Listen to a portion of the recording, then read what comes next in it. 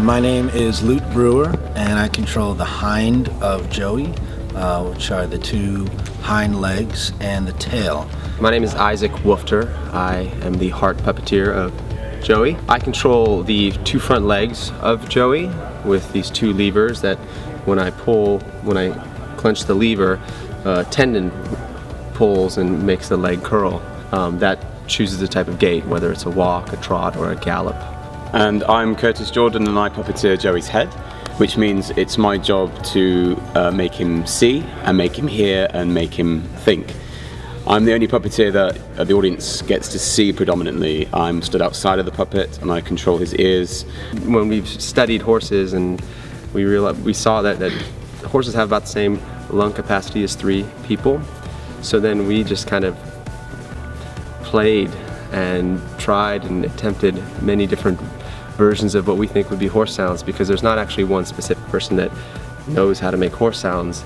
And also you get a richer quality and more variation in the sound when 3 people make them, as opposed to having one that's recorded, or just letting one of us take responsibility for the noises. The fact that all 3 puppeteers are making those noises live on stage and responding to what they're seeing in terms of the scene, what's happening around them with the other horses and other human characters, means you get a greater depth and variation. If we were to do a whinny, we might go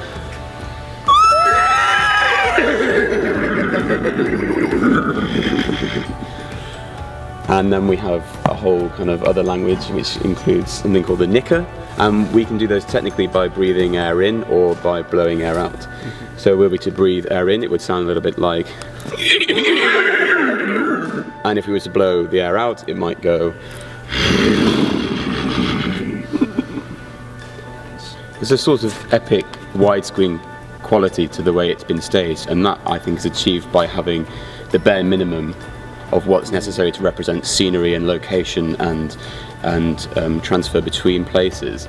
So the less amount of kind of paraphernalia we have on stage means the more room there are for the puppets, which really become the essence. We pare it right down, which means the audience's imagination's working in overdrive in a way much more so than an audience that's very trained to go to film or that sees lots of big kind of sets and stuff from Broadway shows. Yeah, I feel like we just give them a little bit of an idea, whether it's just a little sketch, just basically a very, very skeleton sketch for the audience to see, and then the audience then, with their imagination, really brings it all together for themselves, because they see that and they're like, oh yes, we're here now, oh we're here, you know, now we're here, and they kind of fill in the blanks.